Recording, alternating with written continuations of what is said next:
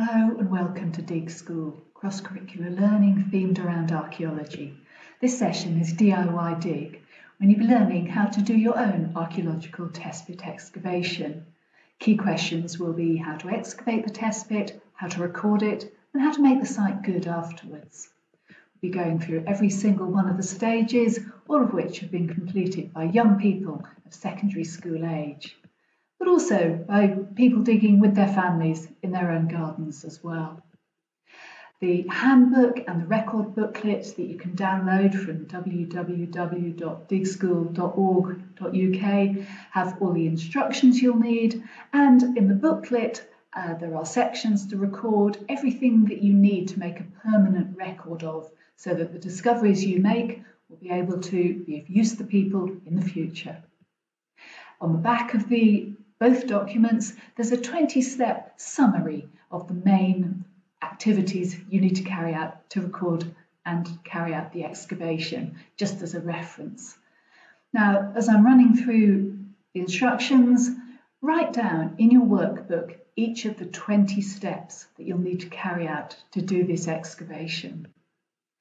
So step 1 is to fill out all the boxes on the front cover of the excavation record booklet. That's the black and white booklet. And as you'll see, there's a number of questions to answer about the date of excavation, the name of the settlement, the address, and the names of the people involved in the excavation. This record booklet will be your archive record of your excavation. So it's very important that all of the information that can enable anyone to connect to the finds you've made, to the place you made those finds in, that all of that record information is recorded correctly in the record booklet. Step 2 is measure out a 1 metre square on the site that you've chosen to excavate. The easiest way to do that is to have a tape measure, mark out the 4 corners with nails, and then run string between the nails. You've then got some nice straight edges that will show exactly where to dig. The easiest way to get the test pit square is to make sure that all 4 sides are 1 metre long and that the diagonals are 1.41 metres long. The maths of a triangle is what gives us this measurement. If you check that your diagonal measurements are 1.41 and that your sides are all 1 metre, your test pit will be square. Have a look at it just to check it looks right as well. Step 3 is measure and draw a location sketch plan to record the location of your test pit. Now this is really important because if you find something really important, someone might want to come back and have another look at it, and whatever you find, we'll need to know exactly where those finds came from. So on the page in your record booklet, the second page, you'll see there's a blank space for you to draw a map. Now, this needs to include permanent fixed features like buildings and property boundaries that someone else can find on a map and that someone can come to that property and see in the future. And it also needs to include measurements from those permanent fixed features to the centre of your test pit. Ideally 3 measurements, which gives a sort of good, robust triangle that will enable someone to work their way to the site of your test pit. Think of it a little bit like a treasure map for someone in the future to enable them to find the site again. And at the bottom of the page, there's some space to actually describe where the test pit was as well, making it even easier for your treasure hunter to find your test pit site in the future. So looking at this diagram on the screen, you can see you've got a house, you've got a test pit, you've got a wall, you've got a path, lots of permanent features. Black dot marks one corner of the house, the other black dot marks the other corner. Those are fixed points. Anybody coming back there can find those points again. So if you just check the measurement between those points so that somebody coming back in the future will know that the house is still the same size, hasn't been enlarged. If it has been enlarged, they can look to see where the original measurement would have taken them to, and then measure from each of those points to the centre of your test pit. And write those measurements down on your plan. And before you start drawing your plan, make sure you draw it so that north is to the top of the page. That's a standard mapping convention. So it's important to do a professional job and follow those conventions. You can use the compass on your phone or, of course, the direction of sunlight if it's sunny to work out which way north is. And then number the four corners of the test pit and make it easier to sort of refer to them in the future. Start in the top left-hand corner, which is the northwest corner, and then go round in clockwise order, 1, 2, 3, and 4. So you can see that diagram's got all of those measurements on it, and it's got those four corners labelled. So now, chance for you to have a practice go at this. So there's an aerial image here of a garden that's having a test pit dug in where the white X is marking the spot. So in your workbook, draw a plan that would enable someone to find that test pit from the plan you've drawn, assuming they knew what the address of that house was. So you can invent an address for it and invent some measurements that would get from the corners of that house or the corners of the property boundary or any other fixed feature that would enable someone to measure from those to the test pit.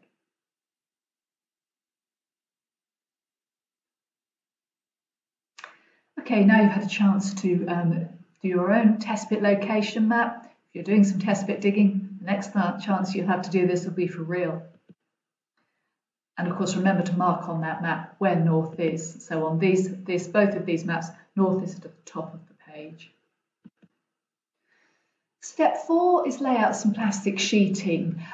It's really helpful if you can get some plastic sheeting like a tarpaulin or something to put all the spoil from the test pit onto. It makes it a lot easier to tidy it up afterwards, stops all the mud and soil getting on the grass. If you put it a couple of metres from the test pit, it means that your spoil heap, your heap of earth that's come out of the test pit you're digging, isn't too close to the test pit and won't get in your way when you're wanting to walk around the test pit. Step 5 is fill in the details on the top right-hand side of the first context record sheet page in your excavation record booklet. This will be on page 3 of your record booklet. Now, your obvious question might be, what is a context?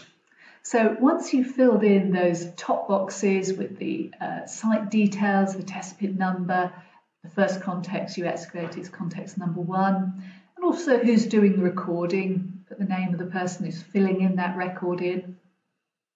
You can then think about what a context is and why it has to be recorded.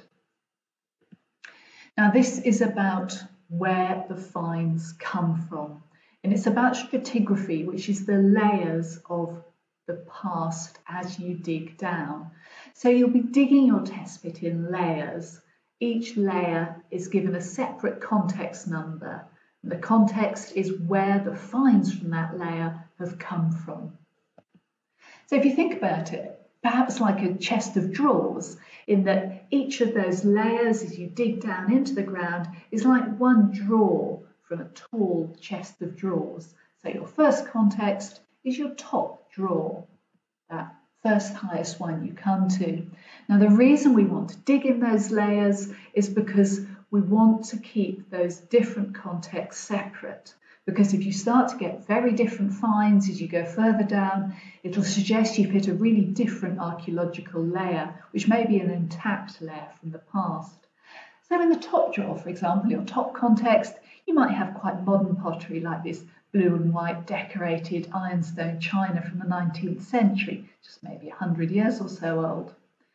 As you get further down, you might have a bit of worked flint like this bit here from context 4, from drawer 4. And you might think, if there's no other finds in context 4 at all, if it's all flint or it's prehistoric pottery, you'd think you'd got an undisturbed layer from the prehistoric period.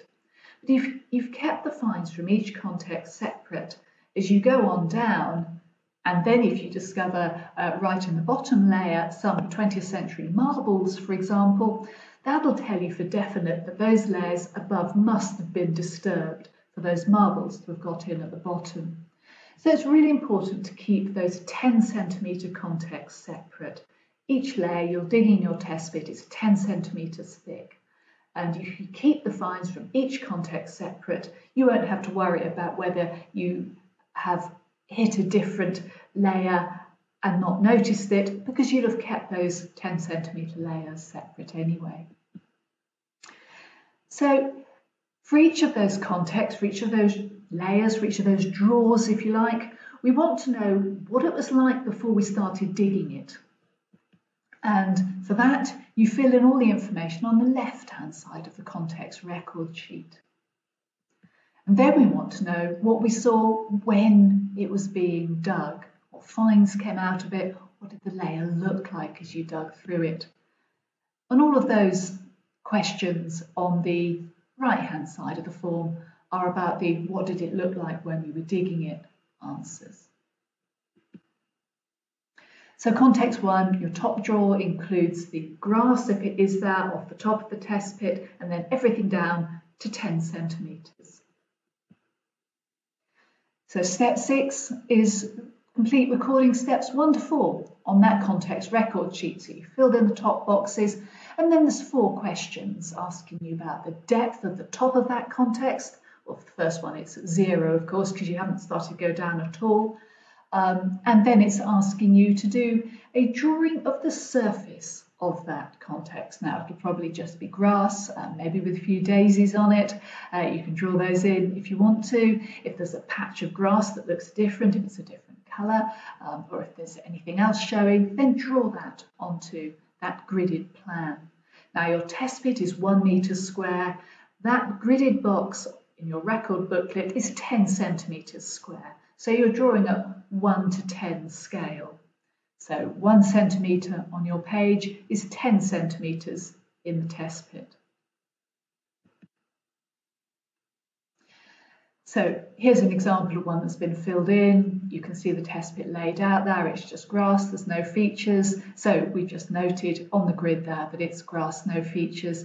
And at the bottom there, there's a chance to describe what you've drawn. Just another hint for someone in the future to tell them about what you've drawn. This is your one chance to create a message for someone else looking at your record who may not speak to you about it at all. They've got your record. Step 7 is line an empty finds tray with newspaper ready for any finds. As soon as you start digging, you may find finds, in which case you need to have something ready to put those finds into. Otherwise, it's just too easy to pop them on the edge of the test pit, pop them on the table, put them in your pocket, something like that, and then it's very easy for them to get lost. So have a tray or something there ready to put your finds into. And with that tray, with those finds, put a labelled finds bag, because ultimately you'll put your cleaned and dried finds into that finds bag, so you might as well label it now and then keep it with the finds from that context all the way through. And that finds bag needs to have the date of the excavation, the address and postcode of the excavation, and the context number. So your first context is context number 1.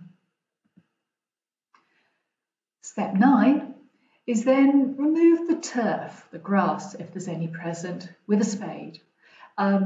Do this as neatly as possible. Dividing it into 16 squares works quite well. You can divide the sort of test pit in half in both directions and then divide each of those quarters into a half again. And you'll then get 16 squares of turf that are kind of not too heavy to lift, but not too small that they just fall to pieces. You can see the students in the pictures here doing this by cutting down through the turf first of all and then sliding the spade underneath to sort of cut the squares of turf out. When you lay them down, if you do have some plastic sheeting, put them on top of that. Whatever you do with them, put them in the same order that they came out of the test pit. It'll make it much easier to put them back again tidily when you come to finish your test pit and backfill it. It's like keeping all the pieces of a jigsaw puzzle in the same order. Step 10 is to use a mattock or spade to loosen the soil in the test pit and then the shovel to put it in a bucket so you can take it away. Keep the bottom of the test pit as level as possible while you're doing this and keep the sides straight. Try not to get any soil on the grass. it'll just save time afterwards tidying it up if you haven't got soil on the grass in the first place. Step 11 is to sieve or hand sort every bucket full of soil over the plastic sheeting. Pick out anything and everything you see that looks as if it was made by humans. These are your finds. Tip the residue onto the spoil heap and then get the next bit of spoil and sort through that as well. If you don't know what to keep, keep it. If you're in any doubt about anything, just hang on to it.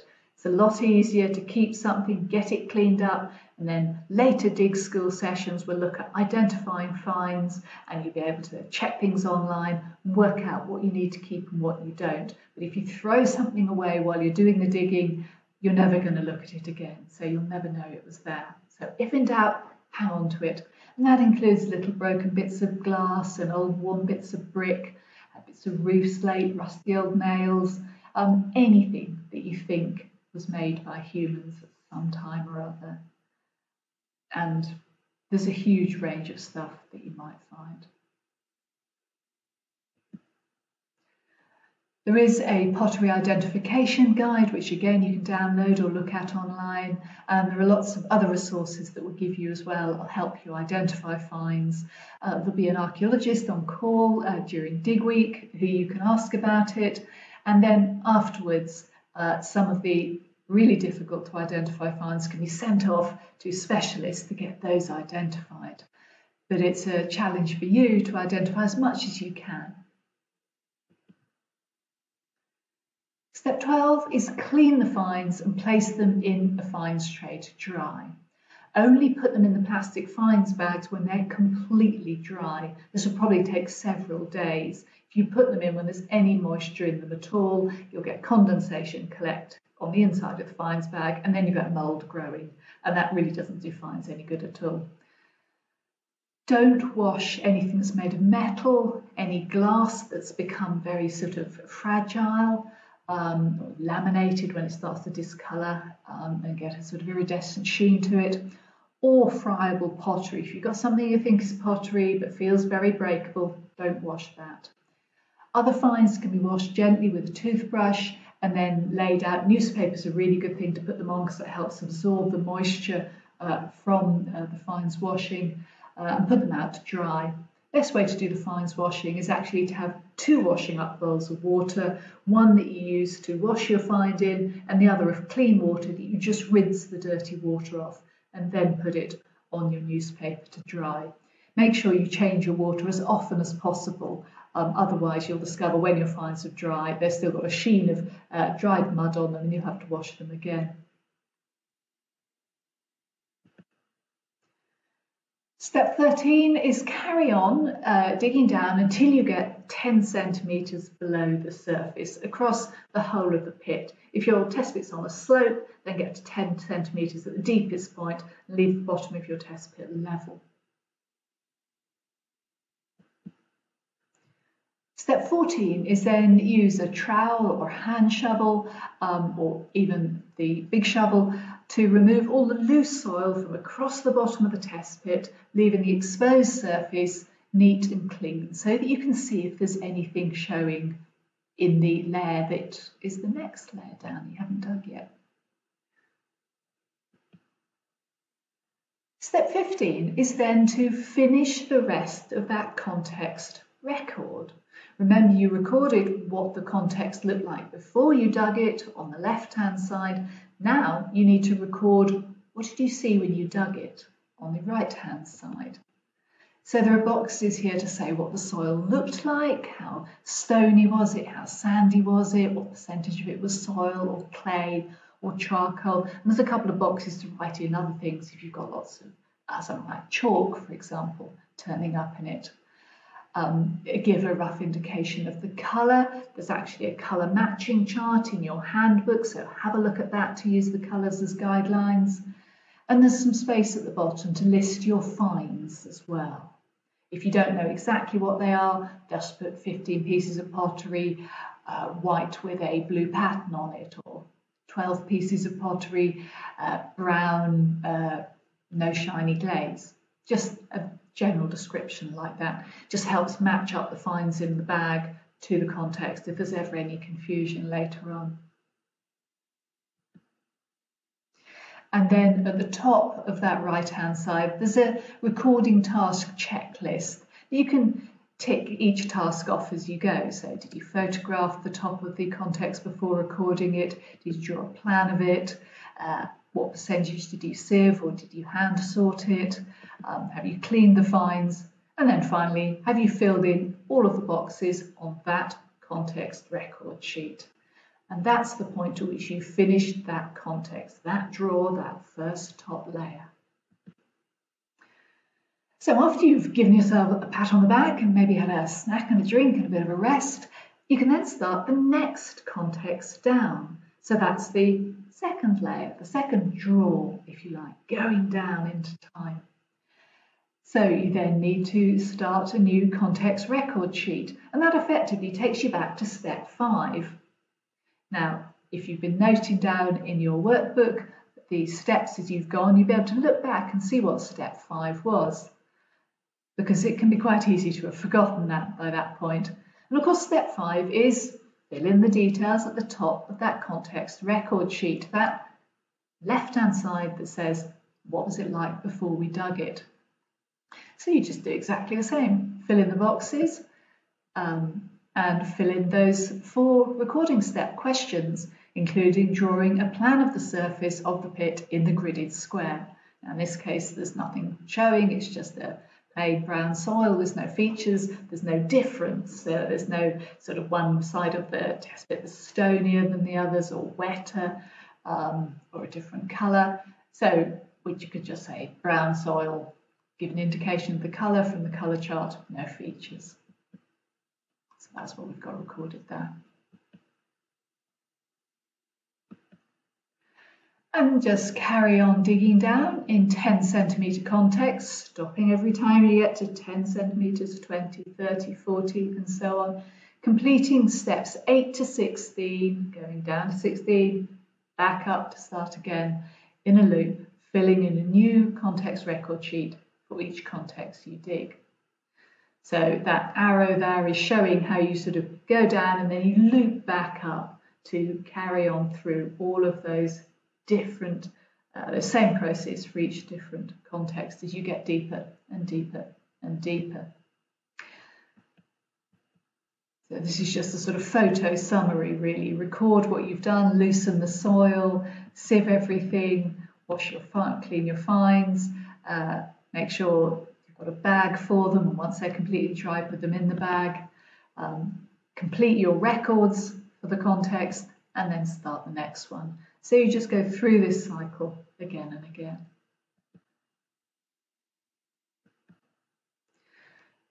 Two basic hints as to how to do a really good job.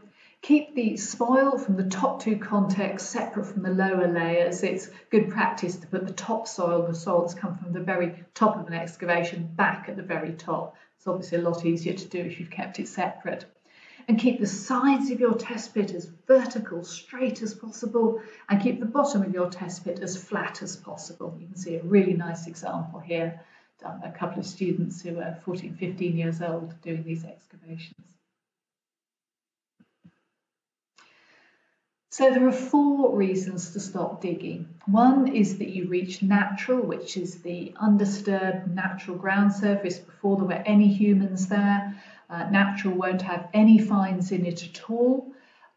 You may, though, find there's 20 or even 30 centimetres in your test pit when you don't get any finds, but actually then there's finds in layers below. So even if you've had a layer with no finds or a couple of contexts with no finds, it's often worth keeping going, especially if the soil is very dark or it's still quite loose, unless you're absolutely certain that you're onto natural. It's always worth digging another 10 centimetres.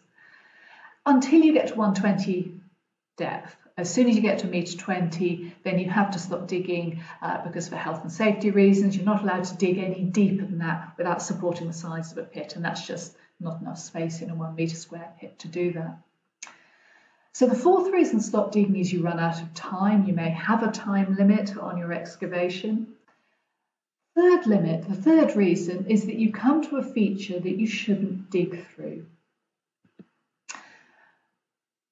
As soon as you get to the point of stopping for any of those four reasons, then you go to page 14 in your booklet, your record booklet, and fill in the final context record sheet. Now, the left-hand side of this is exactly the same as all the others because it's saying, what was this context like before we dug it? It's looking at that surface. But the right-hand side is different because, of course, you're not going to dig that context because you've stopped. Whether because you've reached natural and there's no point digging any further, whether because you've got to 1.20 meters and you can't dig any further, whether because you've run out of time and you can't dig any further, or because you've hit a feature and you need to stop because that might be an important archaeological feature that needs to be left intact. For whatever reason, you're not going to dig any further. So there's no finds to record on that right-hand side. There are no observations to be made about what that layer looks like as you dug it because you're not going to dig it. So you won't see what it looked like and there won't be any finds. But there are some final pieces of information you need to record. So if you are stopping digging because you found a feature, and a feature is anything that looks like it's something from the past that's been built there or dug there or created there as a permanent fixture. So it might be a pit in the ground, it might be a wall that's been built, it could be a brick floor surface. If you're stopping because you found a feature, then you need to draw that carefully to scale in your record booklet. So the images you can see here are a couple of features. The one on the left-hand side you can see is the soil in the bottom left-hand corner of the pit is a very different colour to the soil in the top right-hand corner, and there's a very clear distinct line separating them too. Now, if it was just a gradual fade, you could carry on digging, but in this case it's very clear there's a very sudden difference, so that's definitely a cut feature of some description. And in the right-hand side you can see there's a lot of stone making a quite regular line, and in fact when you scrape a little bit between those stones we saw that actually they were mortared in place still, we couldn't actually lift them up. If you've just got loose stones in your pit, you can take them out, record where they were, take them out and carry on digging, but if it's fixed permanently you need to leave them in situ and record it. So you record this on that grid in your booklet. Now you do this on the final context record sheet. Here's the detail of this, and you can see here we've drawn in the white line showing where the edge of that feature is that the student is pointing to with their trowel. And there are 4 key points really at which that line changes direction. It's quite a simple feature to draw. So to do a scale plan of it, you simply measure in the test pit what distance those points are from the edges of the test pit, and then mark them on the context plan, remembering that every 10 centimetres in your test pit is 1 centimetre on your piece of paper, because 10 centimetres on the piece of paper is the whole metre of the test pit. So here you've got those 4 key points shown as red crosses there. So those are then measured carefully in to those same points on the context plan. And then you can simply draw a dotted line, join them up. It's just dot to dot, really. And then note down what it is you're drawing. Remember, you're leaving a message for someone else in the future to look at this record. So note down that it's dark brown soil. They won't be able to look at it. They'll hopefully if you've been able to take a photograph of it, they'll look at the photograph, but maybe that's got lost or separated. And in any case, it won't have your real lived experience of seeing what that looked like. So note down dark brown soil with lots of charcoal visible, colour 2, using that colour chart. And on the other side, it's light brown clay, colour 6, it says here, with bits of brick visible in it. And remember, brick's man-made, so that again is an interesting clue. It shows us that That lighter soil is not natural. It's got bits of brick in it. It must be some sort of archaeological feature. So you can see there where these points in the test pit relate to the points that have been marked on the context plan there. And then at the bottom of the page, again, there's the space to describe what you've drawn or what you think it might be. This is your final feature. You're not digging through it. What do you think it might have been? Any discussions you've had? So now you have a go. Here's this other feature that we looked at with all those solid stones. So this is a chance for you to draw a plan of that in your workbook.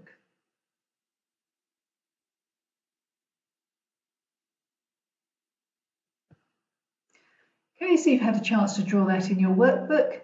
Now,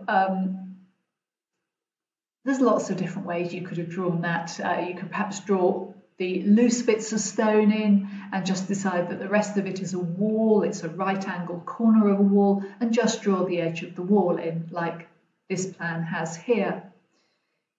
You might have decided though to make a really careful job of it and draw all the individual stones in, still noting that some of them are loose and that some of them are actually part of a wall. And for absolute perfection, you could even have sort of coloured in or shaded in the actual bits of stone. And that gives a really nice impression there of what that feature is, showing the difference between the feature and the soil that it's sitting within. So this is what your final context record sheet would look like for that feature. You can see the walls in there, the depth of the top of that context has been recorded. It's 90 centimetres below the surface, so it's a long way down. And there's also been notes have been made about whether the question on the right hand side is, did you get to natural? Well, no, you didn't, because you stopped because you had a feature. And then there's also a bit of space where on the other context record sheets you talk about the finds. This is just give your summary, your kind of one sentence soundbite about what you think the story of your test pit was. Now you might have a feature at the bottom of your test pit, or you might not. You may have stopped because you got to natural, or because you got to meter 20 or ran out of time, in which case your final context record sheet will look more like this one. Again, still at 90 centimetres, but there's no features. But there's also the explanation that in this case they did reach natural, so it confirms that they reached natural. They'd had no finds, in fact, since 80 centimetres, they'd had a clear 10 centimetres with no finds in at all. And again, there's this summary of what's the kind of story. So the last thing to do then, before you start filling your test bit in again, is to record the sections, the layers that you've dug through. Now, in some cases, it might simply be dark brown topsoil at the top, a load of subsoil, and then your natural at the bottom. In other cases, like this example here, you can see there's several quite clearly, distinctly different layers. So on page 15 of your record booklet, there's 4 squares that you can draw all 4 sides of your test pit, measuring down from the surface to the layers that you've dug through.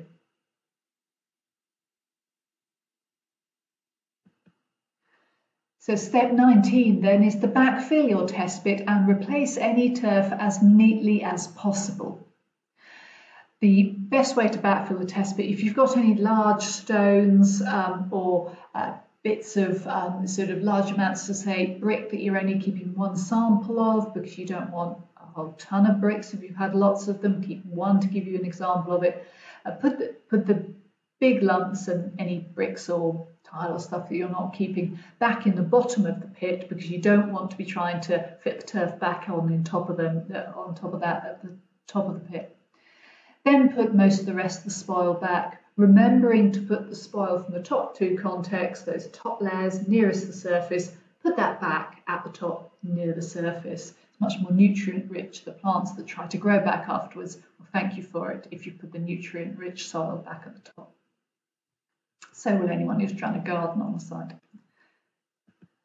If it's been very dry, or if you've been digging sort of sticky soils like clay, you may need to tread the backfill soil down quite firmly to get it to fit in. You might even need to jump up and down on it a bit.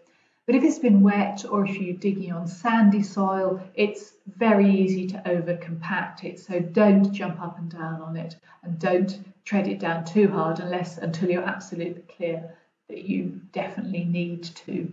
Otherwise you can end up with, when you put the turf back, it's below the ground surface, and that's a real pain. So go carefully, fill your test pit back in.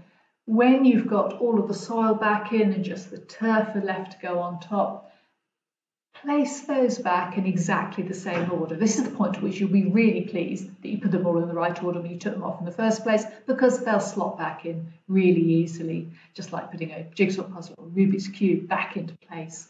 And take a bit of time to fit the edges neatly together. You can tread them gently down with your heel to get them to fit nicely together. And you should end up, once you've brushed the loose soil away, with a test pit that really looks very, very neat. And once the grass has grown over a couple of weeks, it'll be really very difficult to see that it was ever there. All you will have, of course, is the finds and the records that you've kept, which are telling you what is hidden, what came from that space that is now hidden back again. Who knows what you'll find in your test pit? It could be almost anything. Always remember, though, that as you get deeper, if you get into earlier layers, you'll get fewer finds. 2 or 3 pieces of pottery from a whole 10-centimetre context of medieval or Anglo-Saxon or Roman date is a lot. So don't be discouraged if you start getting fewer finds, but you're still getting finds. That often tells you you're getting to the earlier bits. And they're often the most interesting because they're the bits we know least about from modern records. And of course, because we've done lots of these test pit excavations elsewhere, we'll know exactly how unusual or how typical the finds you're making are. And we'll look at that in later dig skill sessions. And whether you're digging in a school playground or in a garden where you've been homeschooling, this 1 metre square test pit excavation will enable you, if you follow the instructions we've just gone through, to do an excavation that makes valuable archaeological finds and leaves the site looking in good condition as well.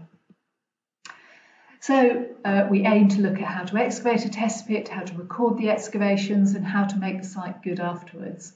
I hope you've enjoyed finding out about that. You've had a bit of a chance to practice some of those skills. You've written down your 20 key points, and now you can think about where you might like to dig. We'll talk about that in the next dig skill session. So I hope you enjoyed DIY Dig, and hope to see you at another dig school sometime soon. Thank you.